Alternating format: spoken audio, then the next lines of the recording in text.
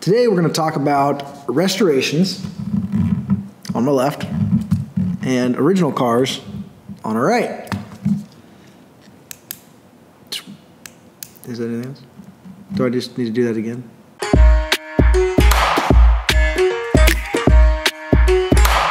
Welcome to the Pacenotes, a podcast about all things Porsche.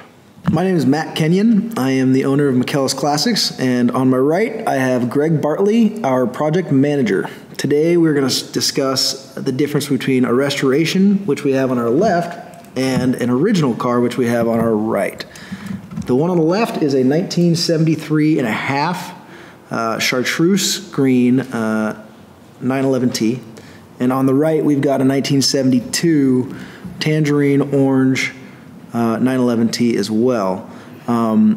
They are two different years. There are some differences between these cars. The Chartreuse has been restored to original quality. It has recently been purchased. The new owner has been changing some things out on it, so there have been a few things changed, but when you restored the car, it was restored to the original condition. This 72 is basically all original. There's a few things that have been done to it, but for the most part, it's a very original car. What do you have to say about these cars, Greg? Well, they're great examples. The biggest thing to talk about here is, how to spot an original car versus a restoration. And restorations come in a variety of flavors. They can be a sympathetic restoration, which is where you take a car and you basically try to restore it to an original condition without looking like you did. And then there's what we would call an over-restoration, where you want everything to look brand new, you want to drive brand new, and you don't really care about how it was done in the past. And so you're trying to apply today's technologies and methodologies to the restoration process. Yes.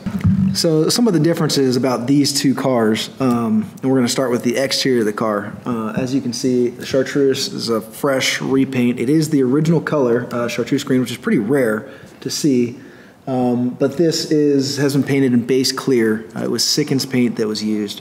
Comparing that to the Tangerine, which is actually mostly original paint.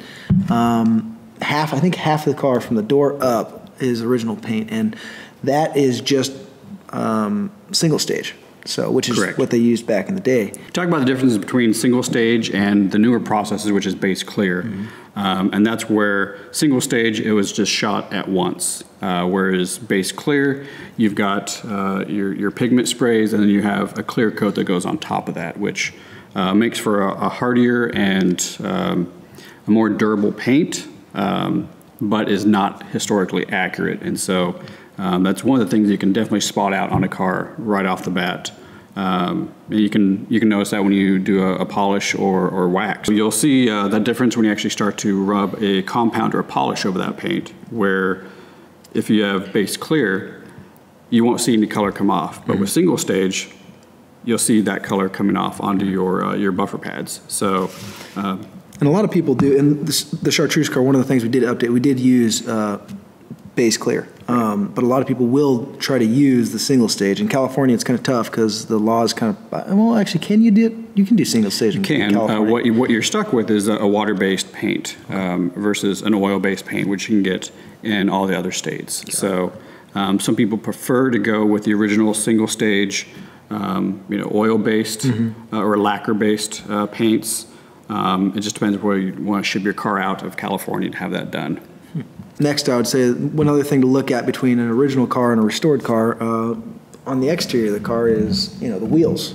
On this car to the right, the Tangerine, you can see a little bit of fading on the wheels. So the wheels are originally finished in hard anodized with painted black around the lobes of the wheels.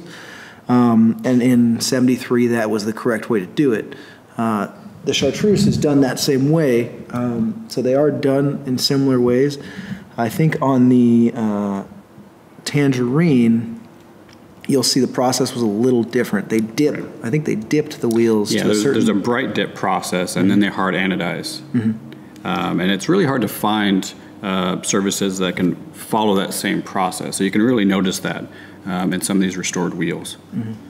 One of the other things to look at on these, from an originality standpoint, is the date stamp. So on the inside of these Fuchs wheels, there's date stamps, which should really sit between 5 or 6 months before the vehicle was delivered. So if you've got a 66, you should have, or you have a 67, you should have 66 date stamp wheels. There's no real hard and fast rules to that, but you'll find on these cars, they'll be on this 72, we'll have really early 72 stamps or even 71 stamps on those. Mm-hmm. That's correct.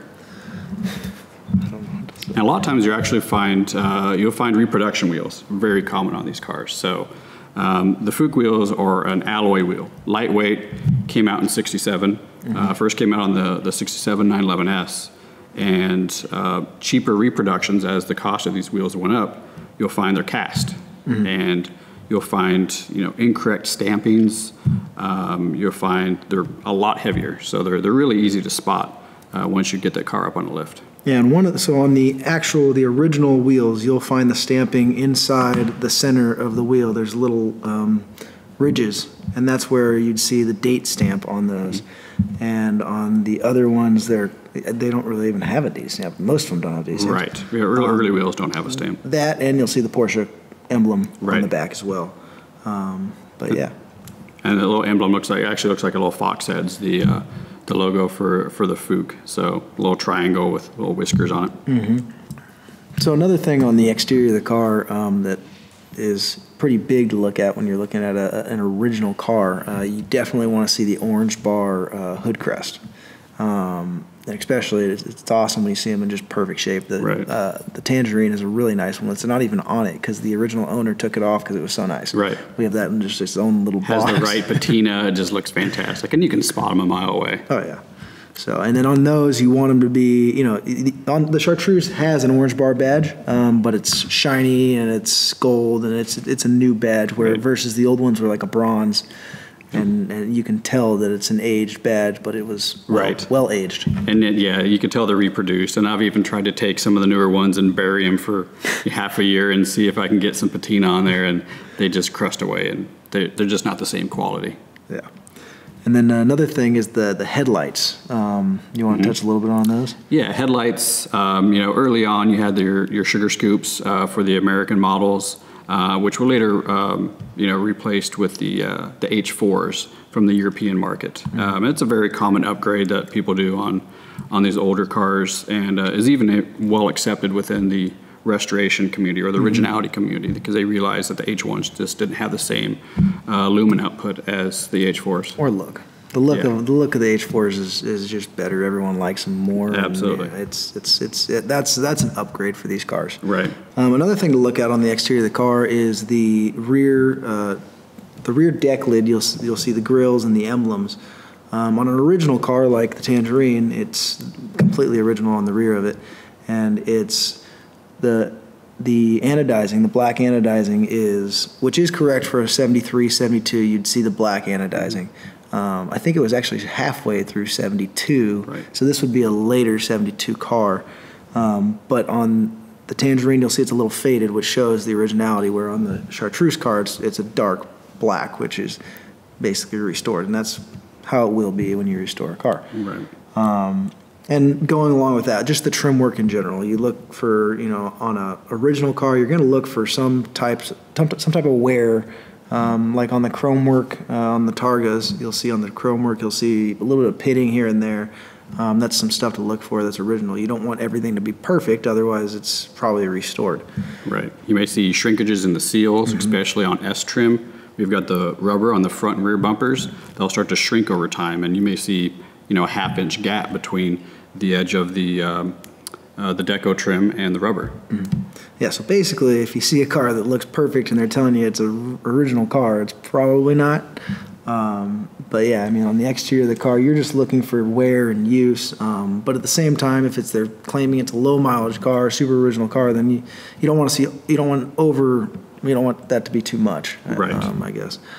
And so, but yeah, and on a restoration car,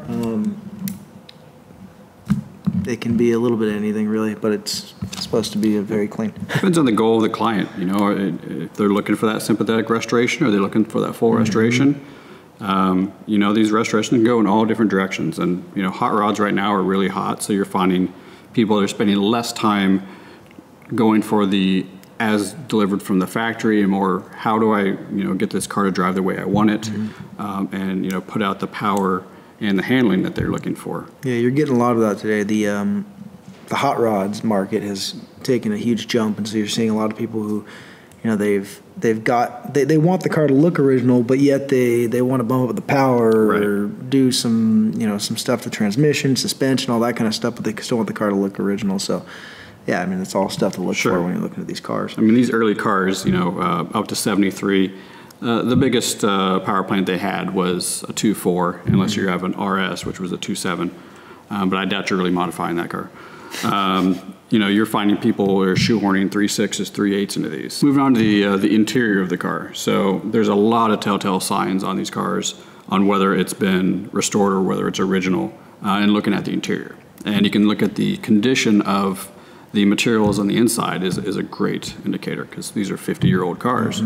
So, you know, Porsche had leather and vinyl, which they called leatherette. You know, what's the condition of that? You know, these driver's seats saw a lot of wear. And so if you see a driver's seat that looks brand new, chances are it's been reupholstered or replaced. Yeah, you want a little bit of wear, but you don't want it to be overboard. You don't want the seat to be perfect when you go in there. And if they're saying it's an original car. Another thing I love to look at, and I mentioned in the last podcast, was the dash. I mean, on an original car, even a low mileage original car, you'll still sometimes see a little crack here and there. But and I almost like seeing that when I'm looking at these original cars, because a little crack is okay, and it shows the originality, and it shows it's not too perfect. If it's too perfect, it's probably a new dash. But it's nice to see that little crack here and there, just to show that it's the original dash. As well as the seats. The seats, they. Especially the comfort seats, it's easy to tell on because they have that crease in the middle. Some restorers, they'll put a bigger U in where that crease is, when really Porsche, it wasn't a deep U, it was kind of just like a slight crease. Which you also find is overstuff when they're reupholstering. So you'll find the rear seats and even the front seats, they'll have either a firmer foam or they'll just add too much foam, and you can definitely tell it's not from the factory. Yeah, no, and I mean, and that's okay for a restoration car. And it's, you know, really at that point, it's what the customer wants. If he wants firm seats or, you know, a little more comfortable or whatever. But yeah, I mean, looking at the seats, honestly, even in any car today, seats is one of the #1 things you'll look at when someone tells you it's a low mileage car, because if they say it's a 20,000 mile car, but the seats are ripped and torn, then it's probably not. So it's good to know, kind of look at that crease, see if it's still there. If they're saying it's a low mileage car, it doesn't need to be perfect, but you want to still be able to see it with a low mileage car. Another thing is the door pockets. With the low mileage original car, the door pockets should be pretty straight. You don't want them to be beat up, and you know, a lot of these cars, these older cars that have been driven, and the pockets are definitely beaten up. On an original car, they should be. I mean, on a restoration car, they should be perfect. So yeah, on an original car, you want a little bit of wear, just like everything else, but they're recovered cardboard. And so you're finding reproductions now, due to you know, the fact that they were cardboard and wear out. They're now made of fiberglass, and so you can spot those just by tapping on them. You can find out that it's a reproduction. And they're expensive, so a lot of people won't even bother replacing them, because it's $1,800. You know, one of my favorite spots to look at is the headliner, and a lot of people don't pay attention to the materials used on the headliner, but you'll find a good indicator for me is the pattern. And so if you look at the dots, the spacing on a lot of the original headliners create a hexagon. And a lot of the reproduction materials that are being used, they'll create a diamond. And so that's a clear indicator for me. And some of the later cars, you know, they switched over to from an ivory colored material to a black material. And you know, knowing the lineage and the nuances between the models and the years plays a key role there. You know, whether there's a grain, a texture to that headliner. And that ties in with the sun visors. You see, we have two Targas here, and the sun visors are black on one side and black on the other side. On a coupe, you'd be black on and white or light ivory on the other side. So And very crusty, right? And very crusty. We love crusty sun visors. Absolutely. Most of them are. Every one we get in here is just hanging by a thread, wire framed, and all the foam inside's disintegrated. And you hate to replace them because you love the originality. So, moving on, probably the last thing to talk about the interior would be the carpet. And this goes with just about every carpet. Every car is, you know, if it's a low mileage car, you should see a little bit of wear. With the low mileage cars, you can tell that it's original carpet because it's a little more. You can see it's a little more dried out and it's a little more stretched out. With like a new carpet on a 73 and a half like this one, it's going to look perfect. It's going to look too nice. You can tell when it's new carpet versus older carpet. Right. And was it a carpet kit? If it was a restoration, did someone actually custom cut for that car? And what's the texture? What's the weave of that carpet? So, you know, earlier cars, your 356s, your really early 911s, they had a square weave carpet. And then you moved on to, I believe it was in the 66, 67 model years, they moved on to Perlon, and you start getting into velours in the higher end models. And then at a certain point, they switched over exclusively to that nicer velour carpet. But you still find remnants of a combination where you have square weave in the front trunk and you have, you know, velour or Perlon on the inside of the car, depending on the trim level. So moving on, let's go into the trunk area. In the 72, 73 range, you'd start to see Porsche started to, I think in 70, 71, they were blacked out in there, correct? And then in 72, 73, I think they had a little bit of overspray. And what? I don't know. Don't look like that. Act like you know. Well, I don't want to be spitting out incorrect information. No, 72, 73 is supposed to be like a little bit of overspray. 71, 72. 70, 71, we're supposed to be black. Okay, yeah, let's redo the trunk because you got me. No, it's fine. Leave that in? Leave it in. Really? Wow. All right, fair enough.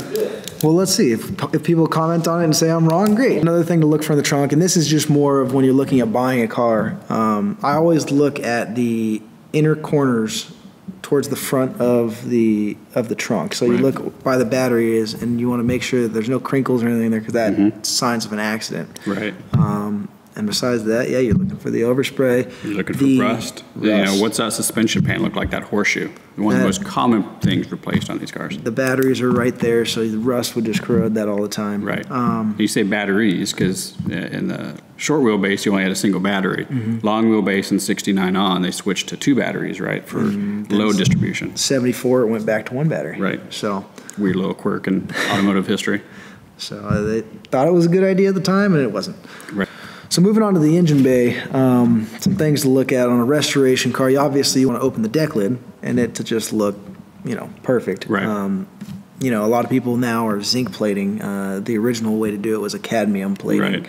Right. So I think zinc plating is a little more bright. It's a little brighter. Yeah, it really depends on what the component was and whether, you know, whether cadmium was used, whether zinc was used. Was it yellow zinc? Was it a white zinc or a clear zinc? You know, you can have a whole debate on this on any of the forums on what was cadmium plated, what was zinc plated, which one's stronger. It's, you know, you won't find a right answer to those. That's true. And now in the engine bay, what areas would you see the cadmium or zinc plating?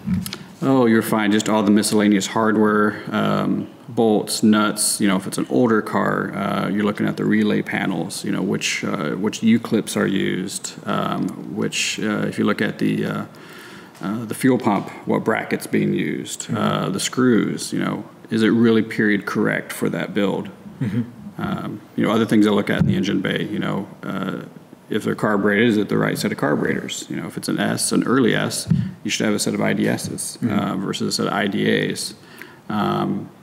Has someone done a swap? You know, was it supposed to be an MFI car and then the MFI pump failed, and so they didn't know how to work on it, they put on carbs. And bringing up MFI, so the 72 is a MFI 911T. It was actually the first year that they came out with the T being an MFI car. Before this, in 71, all the way back was carbureted cars. Right.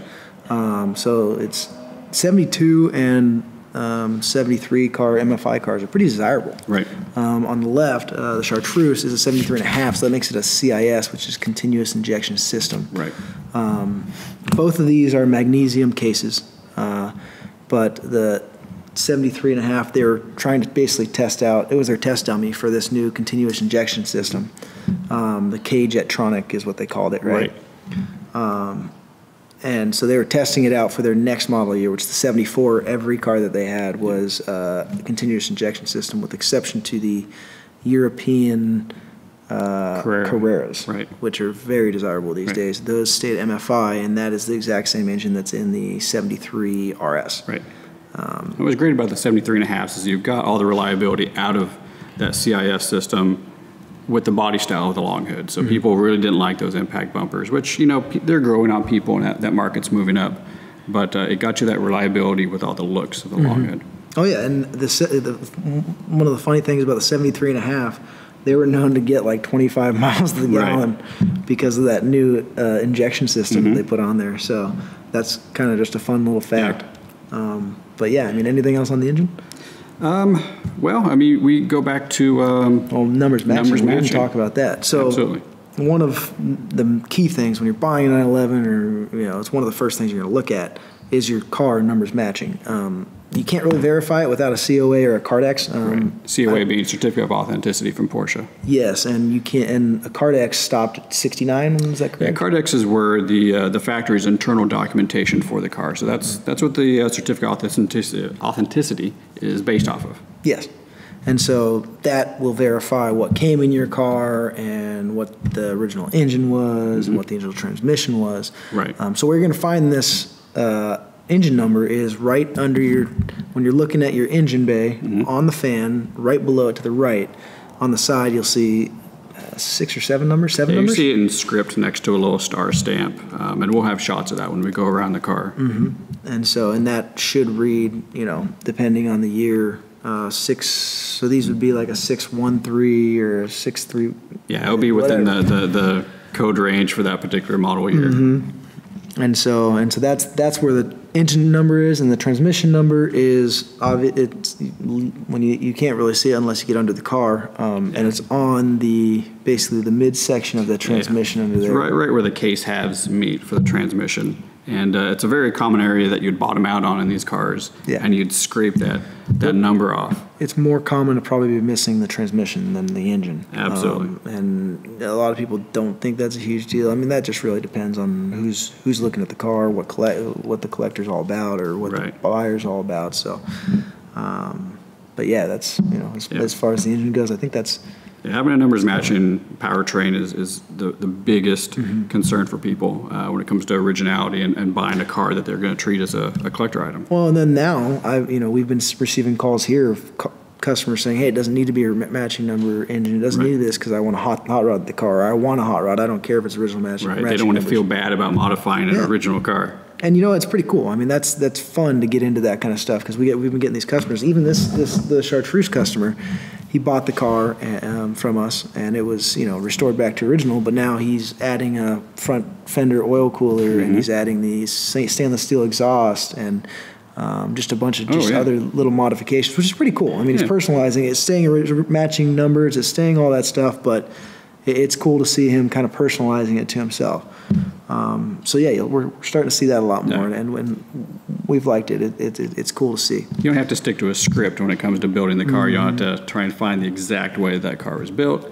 You're just custom tailoring it based on what the customer's looking for, which is really fun. Oh yeah, people love it. I love it. I think it's fun. Right. And going back to the COA and the Cardex, if you're looking for an original collector car, documentation is key, and it's really hard to find on some of these cars. And we come across them. We've got a full maintenance manual. We've got original owner's book, which they repop, but having all the maintenance history and if they purchase the car, we've got one car here, a 69 911T that's available, that has original delivery documentation when it was in Germany. They took delivery of it, and there's pictures of them in front of old Nazi barracks, and it's just amazing stuff. You're talking about my favorite car. I love that thing. We've got a full booklet of when he went and picked up the car in 1969. He took pictures in the factory, Stuttgart, of him walking through there, and you're seeing cars assembled, and then he's got a picture of all of his trip through there, and then he's got a full-on documentation of all the mileage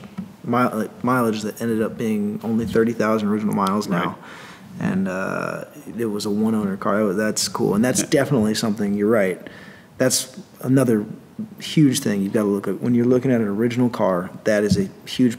Right. That can definitely increase the price of that car by having all that, because that is the provenance. Yeah. So and that's huge, and it's so much easier to sell a car or get someone to buy the car when you can prove everything. And it's tough to get. Not all cars have that, and some of them you just got to look at them and know what to look for in order to know that that's the original mileage. Do you have gaps in history? Do you have the whole thing? Is it starting from the 90s on? I mean, it's a hodgepodge. Yeah. So so I think lastly, underneath the car. So on the Chartreuse, you'll look underneath it and it looks like a brand new car. Maybe better. Underneath the Chartreuse is maybe a little over restored. It's completely painted under there. But we did it to try to do it to the original spec. You got the black marks that go from the side, from the front to the rear on the rockers. But yeah, underneath it looks like a new car. All brand new zinc hardware. Oh yeah, you can tell, but it's that was the goal for that restoration. And on the Tangerine, you'll see. I mean, obviously, it was driven 50,000 miles, 53,000 miles. Yeah. You'll see the Cosmoline. You'll see that it was driven. Underneath the engine is not perfect. You don't want it to be perfect because it's an original car. Right. It's not a restored car. And you said Cosmoline. That's not something that you see on restorations. It's also another clear indicator. So that was what they put on these cars when they were shipping them from Europe to wherever, just to protect them and coat them and all that kind of stuff. Sure. And you see in the, I think it was the 964s, and even before that, you'll see these cars were just loaded with it because we've seen some 964s come in and you can't even see the engine because there's so much Cosmo in the way. Or is it one of the dealer options, that they could spray on that the protecting undercarriage protector, which was just a mess. It just covered everything, and maybe great in an area where they salted the roads or there's a lot of snow, but it's a pain to work on. So one of the reasons we did this podcast today was because we actually started off of original cars. Right. We started just looking for cars that were low mileage because they should be the most original cars out there. It's a challenge. Yeah. So, and we also restore cars. So we kind of want to just tell the difference between the two. So if anyone's ever looking for an original car or even interested in this 1972 911T, only has 58,000 original miles. It's the original color of Tangerine, has some original paint on it. Give us a call, as well as if someone wants to restore a car with us or look for a restoration that's in progress. Right. Or look for a car that we don't have. We're very knowledgeable in these areas, so we can help find and seek out that car that you're looking for. And we've actually been doing that recently. There's been customers calling us looking for certain cars, and they just want to make sure that that car hasn't been hit or hasn't been any accidents. Mechanically, it's sound, and then they'll have us go out and check the car out and even do a PPI with our technicians here before they buy that. So, if anyone is interested in any of those services or interested in any of the cars we have, go on our website, click the link, and subscribe for more.